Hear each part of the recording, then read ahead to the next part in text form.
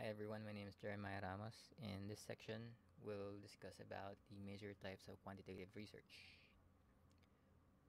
So there are three major types of quantitative research, namely the experimental design, quasi-experimental design, and descriptive design. So experimental designs are used for hypotheses that claims causal relationship. However, these are prone to threats of internal validity. A study is valid if the conclusion based on the results of the research is true. It also represents how well a variable measures what it's supposed to measure.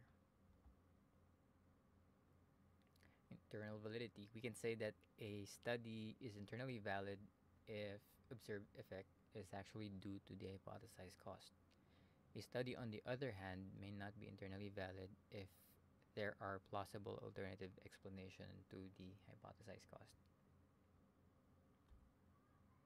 So to give an example, this is a dumb example. So I hypothesize that bad internet connection at home causes a decrease in participation in the discussion forums. So I deduce that if the internet student were given good internet connection, the participation will also increase. So I tested this hypothesis by providing a group of students with good internet connection and observed if participation will increase.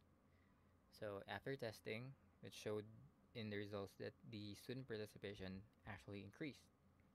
So with these results, can we conclude that the improvement of internet connection increased the student participation? Well, maybe we can say that the topics happen to be interesting to the students, which is why they participated. We may also say that their family could have helped them understand the lecture, which helped them participate more. And there are also other possible causes. So these plausible alternative explanations can affect the internal validity of a study. External validity, the extent to which the findings can be generalized beyond the sample used in the study. So going back to the previous example, suppose we only tested the young male students. Um, so can we conclude that female students will also have an increase in participation if the internet connection in their homes were improved? Can we also conclude the same for older students or working students? So this is difficult to answer since we only tested young male students. So in this case, the external validity is low. So external validity is is helpful if when you're trying to define the limits of your study. So for example, in this example, I can say that um, limit of my study is only with young male students and may or may not be applicable to female students or older students. So, going back to the definition of experimental design, so experimental designs are used for hypotheses that claims causal relationship. However, these are prone to threats of internal validity, or in other words, experimental design are threatened by plausible alternative explanations. So next up, we'll study the elements of experimental design. So there are three types of uh, there are three elements of experimental design. It's manipulation, control, and randomization. So let's begin with manipulation. So it refers to the conscious control of the independent variable by the researcher through treatment or intervention to observe its effects on the dependent variable. So we can say that the independent variable is the cause and dependent variable is the effect. So in this example, this is a light bulb on the right side and it is off. And it is off because I flipped the switch. So in this example, I have conscious control of the cause, which is flipping the switch which turned the light off.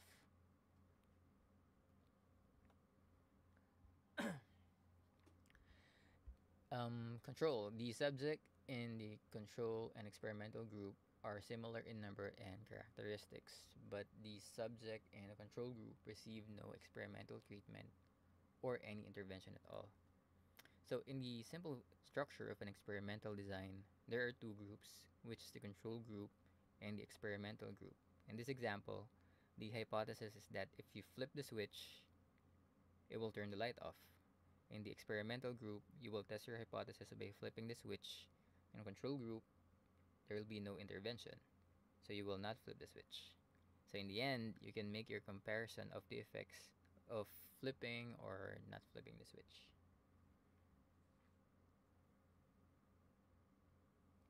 You'll get the picture later.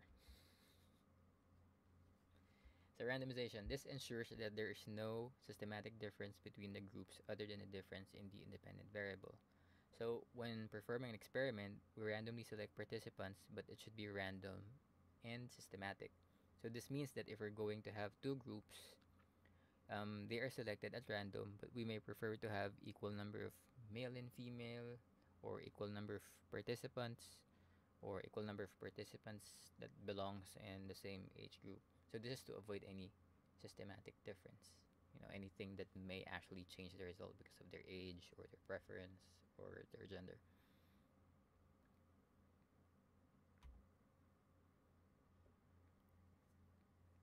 So next up will be the examples of experimental design.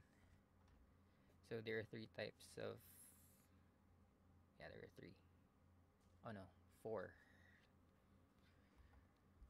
So let's begin with the pre-test, post-test design. The pre-test helps evaluate the effectiveness of randomization in providing equivalent groups. So dependent variable is measured twice during the study, before the manipulation of the independent variable and after the manipulation of the independent variable.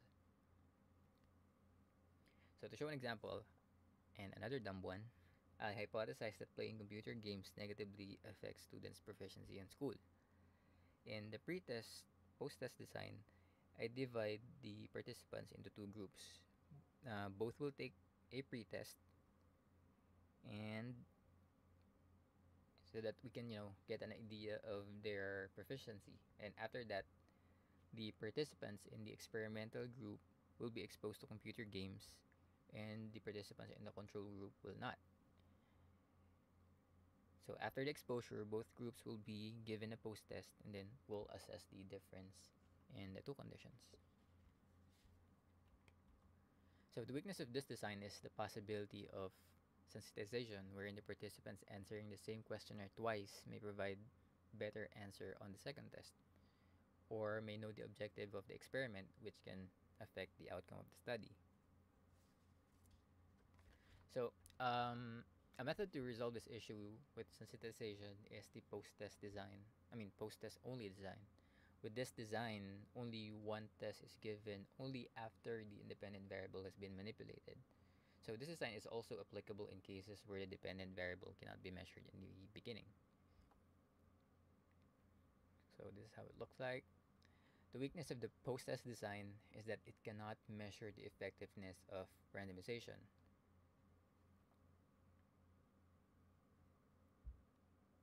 So if you try to replicate the experiment, the result may differ from the initial experiment. So going back to this example, so since there's no pretest, we have no idea of the proficiency of the students. So there is a chance that the participants in the experimental group are highly proficient to begin with. And even if there is a decline with their proficiency, they may still get a high score in the end. And then on the other hand, we may there's probably also a chance that in a control group we will have participants that are not highly proficient. So even without the exposure to games, they may still get a low score on the post test. So the solution to resolve both the conflict of sensitization and randomization efficiency is a combination of both pre-test, post-test, and post-test only. So this design is called the Solomon 4 group. So in this design, the participants will be divided into four groups. So two groups will have a pre-test, and then the other two groups will not. And then we'll also have two experimental groups, and then we'll also have two control groups. And then in the end, we'll assess the condition of the post-test. the conditions. Up next is factorial design. Um, Factorial design is an experimental technique which allows two or more different characteristics, treatments, or events to be independently varied within a single study. This is a logical approach to examining multiple causality.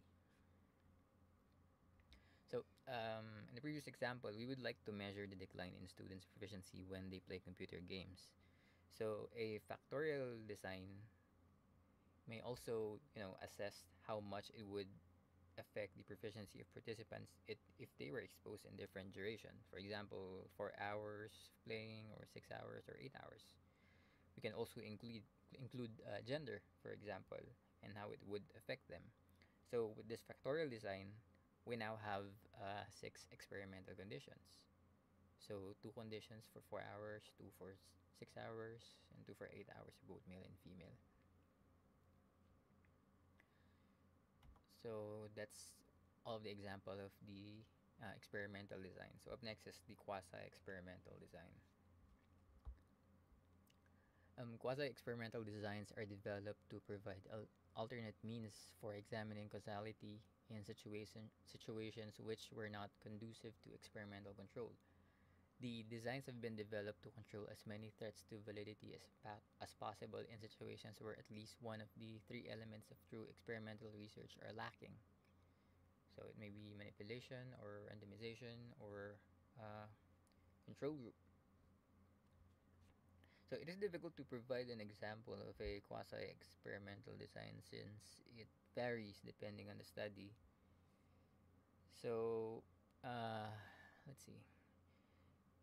So in the video example earlier, so an example would be, what if the parents of the highly provisioned students did not permit their children to be a part of the experimental group?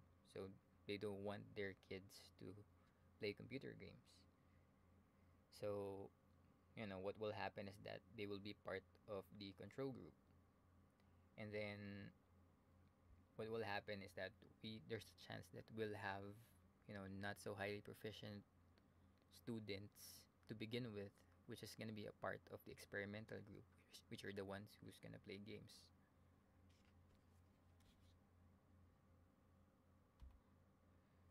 So So in that example, you were not able to, efficiently randomize. So with a quasi-experimental design, you can resolve this issue by devising a method in which inefficient randomization will not affect the result. An example solution is providing multiple pretests to provide a benchmark of the proficiency level of each group in comparing the increase and decline in the post-test. So you can probably have a pretest for both group on the first week, and then have another on the following week to see the trending of their proficiency, like a natural increase or decline. And then right after that, you can start doing the experiment. So one will be part of the experimental group, the ones that are gonna play games, and the other ones who are not. And at the end, you'll have another test, and then from here you will analyze the results of these two tests. So this is just to provide an example. There are different designs of quasi-experimental design. So with the purpose of um, eliminating threats of validity. So next up is the descriptive design. So descriptive design, so designed to gain more information about a particular characteristic within a particular field of study. So a descriptive study may be used to develop theory, identify problem with the current practice, justify current practice, make judgments, or identify what others in similar situations may be doing. So there's no manipulation of variables, and there's no attempt to establish causality. So there are three types of descriptive design. This is observational, case study, and survey. So observational is studying a subject without intervening. An example would be observing your crush on Facebook and see how often she changes her profile picture. And case study, an in-depth study of a certain event or phenomenon. So an example would be, create a case study as to why your friend hates One Direction so much. And then survey, a brief interview or discussion about a specific topic. So an example would be, conducting a survey is like, I don't know, conducting a survey as to how likely are you to attend a concert if you're given free tickets. So to summarize, we've discussed about the major types of quantitative research. So there are three: experimental design, quasi-experimental design, and descriptive design. So we provided four examples of experimental design, which is the pre-test, post-test only, Solomon four-group, and the factorial design. So with the quasi-experimental design, it's difficult to provide examples since the uh, design is different depending on the type of study. And on the descriptive design, we provided three types, which is the observation, case study, and survey. So we also tackled validity, what is internal and what is external validity. So this is such a loaded topic. So if you have any questions, feel free to ask me in the discussion forums. I want to thank you guys for watching. Have a good one.